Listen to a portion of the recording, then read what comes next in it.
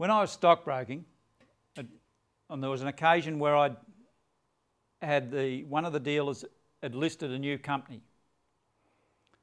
and we'd sold some of this stock, and at the end of the day when it actually listed, it came on and it was $1 stock.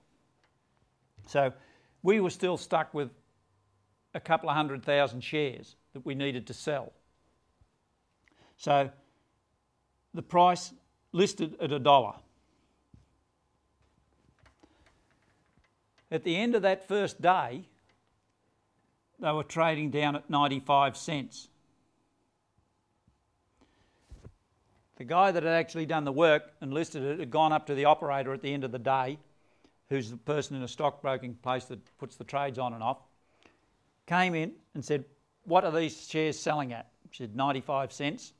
What's the bid and ask? In other words, what are people prepared to pay? What are people prepared to sell?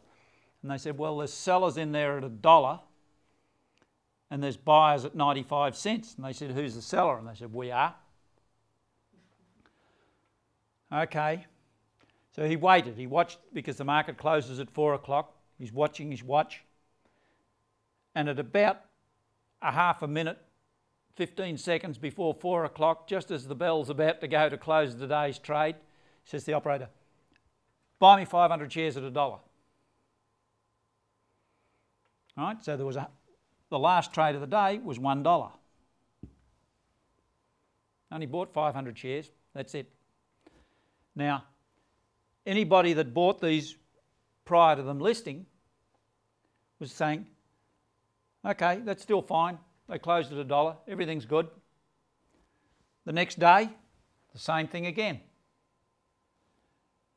Next day, same thing again. It took 3 weeks.